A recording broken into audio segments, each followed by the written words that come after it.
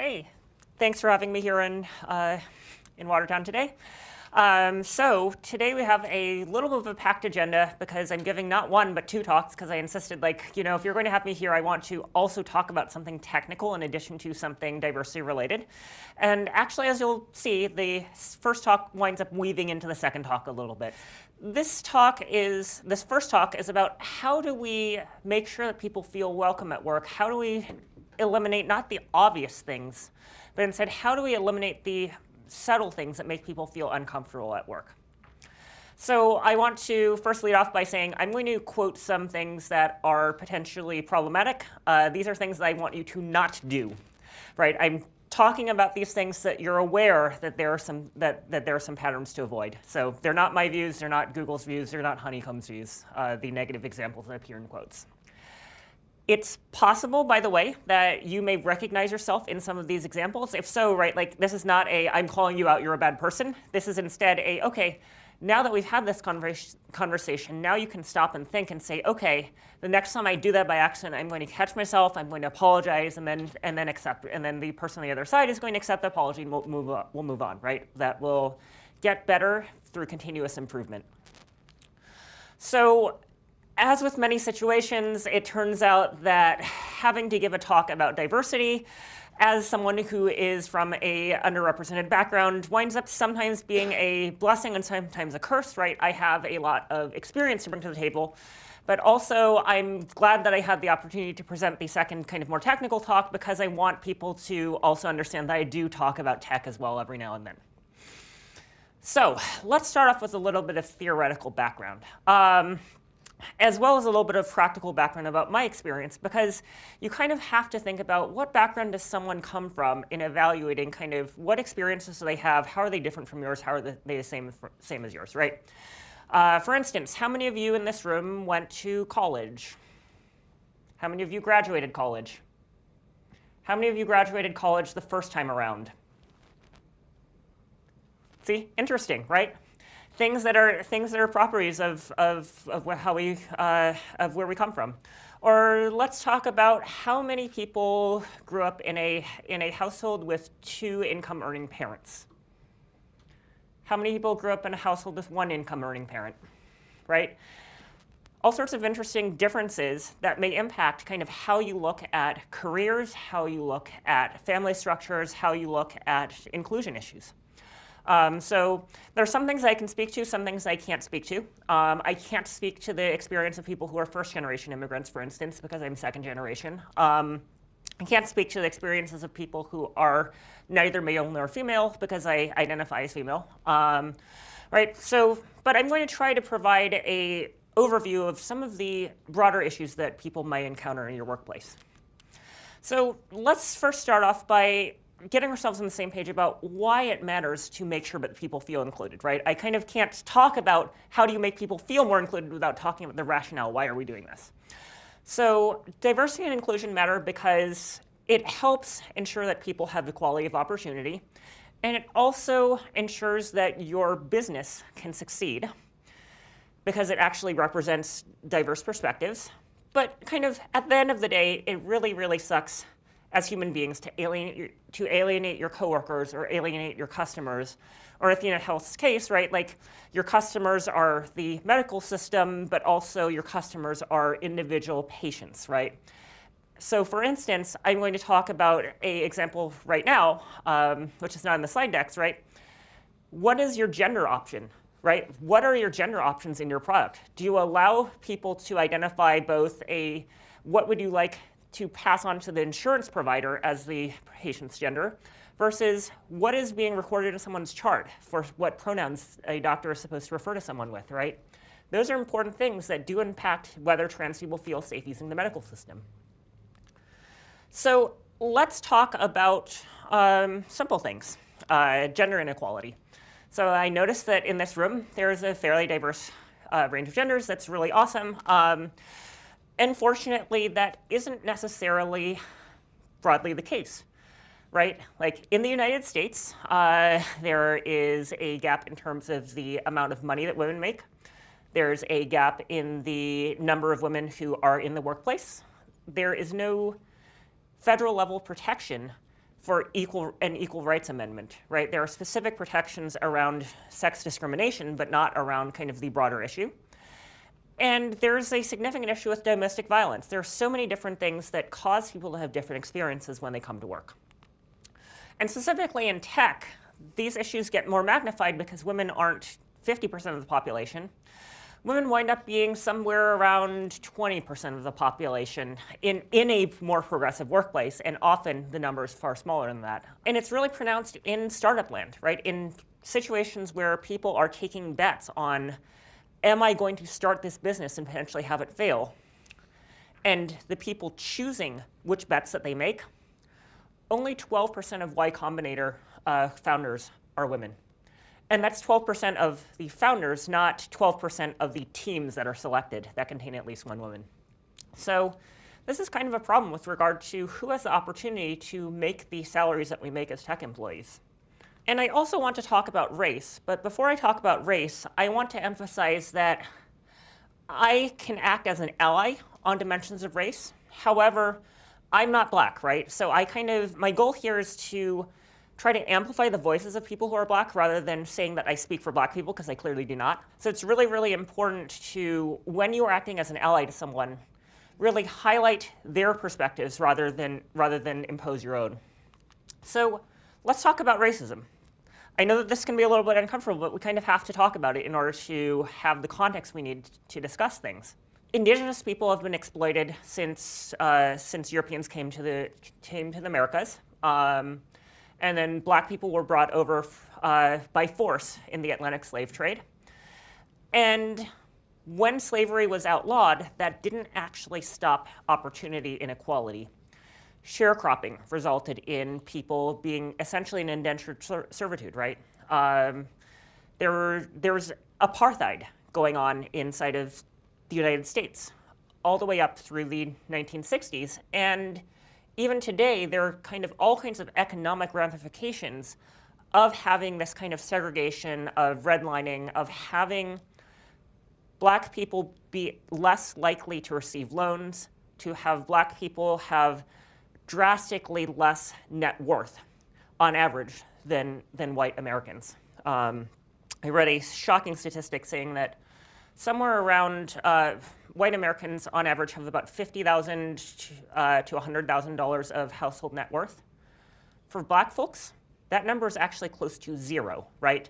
It's either negative or like, $10,000, right? Like it's nowhere near the $50,000 to $100,000 that white Americans have. So that's kind of a thing to think about, right? And there's also issues of violence. And this doesn't just impact Indigenous and Black people, right? The racism is very, very systemic. There's racism against initially Asian immigration up until the 1950s. And even to this day, Latinx people are demonized in terms of immigration issues. So how does this impact technology? Well, similar to what I discussed earlier with issues impacting women's access to tech jobs, overall, the United States is 14% Black and 17% Hispanic. Some overlap between those groups as well. But only about 5% of people who are graduates of computer science programs in the United States are Black. And only about 6% are Latinx. And even worse, at least for Google's publicly released statistics, somewhere between 1% and 2% of US tech Googlers are Black and 3% are Hispanic, right?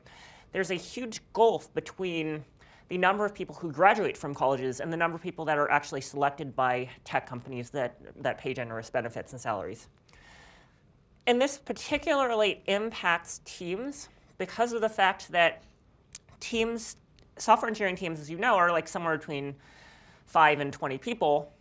So it means that often people may not actually have ever worked on a team with a Black person, right? And they lack the experiences of having talked to people who work with them who are Black, right? And that impacts whose voices are present when you're talking about healthcare decisions, when you're talking about what impacts your technology will have upon communities that you serve.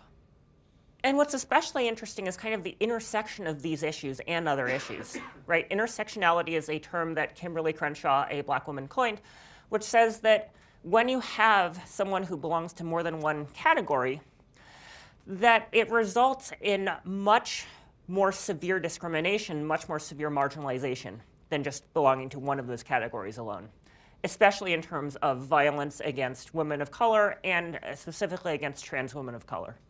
So I would be here for hours, and I don't have hours, if I were to talk about kind of all of these issues, but I think it's important to bear in mind that we have to be mindful of these issues in order to build a workplace that everyone feels comfortable working in. So let's talk about what some of those threats to inclusion might look like. So sometimes it's relatively obvious and might even make the headlines of the New York Times, right? When you have harassment, sexual harassment, when you have threats, when you have slurs, when people are making derogatory jokes and people laugh along, right? Those things are all things that really seriously damage the trust between employees, and ideally that's something that HR departments are on top of. However, those are not necessarily, and fortunately, as we've discovered, sometimes HR departments are not responsive to that, and that really sucks.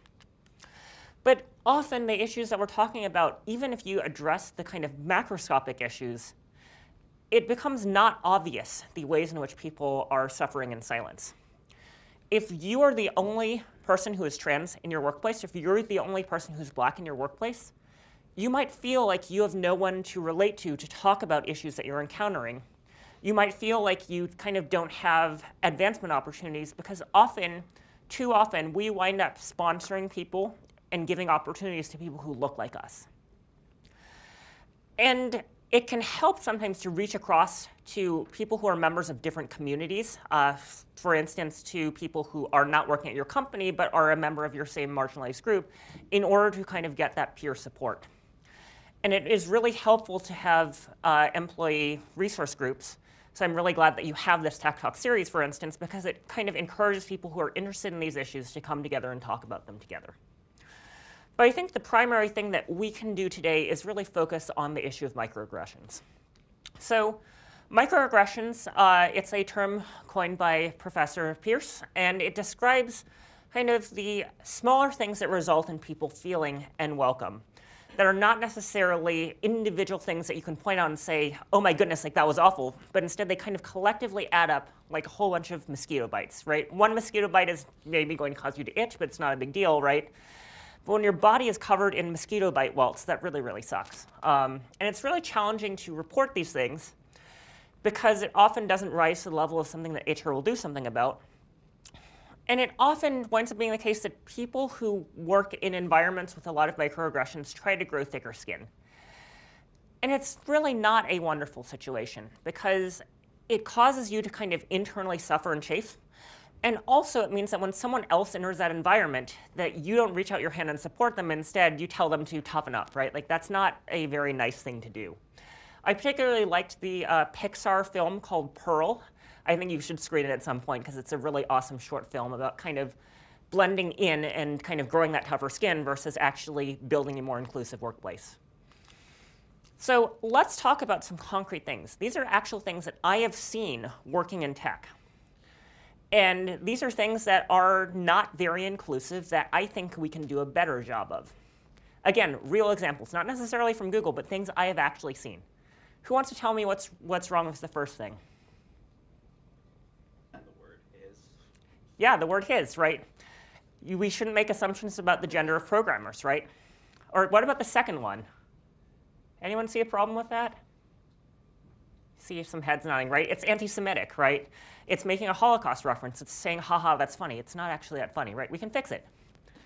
When the programmer calls the API, their account will be billed. Let's restart all the broken servers, right? Easy enough. OK, how about these two? These are a little bit more subtle. Or maybe not, depending upon your experiences. What's wrong with the first of these two new lines? It's ableist. Yeah, it's ableist, right? Crippled should not be used as an insult, right? Like that's a slur. What about the second one? Ageist. Yeah, it's ageist, right? We shouldn't make assumptions about how able to use technology someone is based off of their age. So we can fix these, right? Say the product is weakened because of DRM, or it's so simple anyone can use it regardless of their technical ability. How about these ones? What do people think? Assuming gender binary? Yeah, the first one assumes a gender binary and specifically makes assumptions about It's an anatomical reference that makes assumptions about people's genders and anatomy, right? Like, that's probably not okay. What about the second one? Yeah, it's heteronormative, right? It assumes that men always marry women, right? So we can fix these again, right? We can talk specifically and say this one's a plug, this one's a socket, right? And not make allusions to male and female. And we can talk about situations that are not as kind of charged, right? We can talk about situations that involve like matching interns and hosts.